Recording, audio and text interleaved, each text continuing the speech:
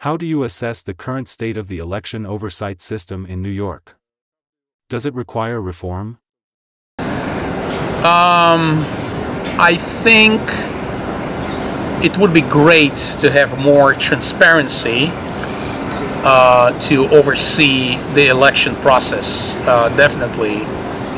So it's a lack of transparency. There's so many, details that we don't know about. We have no idea how the system works from the inside. So I would like it to be like covered with glass, so we can see the mechanism inside, the engine inside, and see all the problems and the issues. But overall, comparing to many other countries, or say Russia, where I came from, I think it's not the worst system in the world.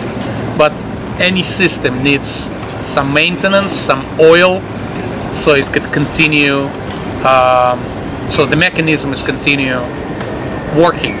So I think the answer is more transparency.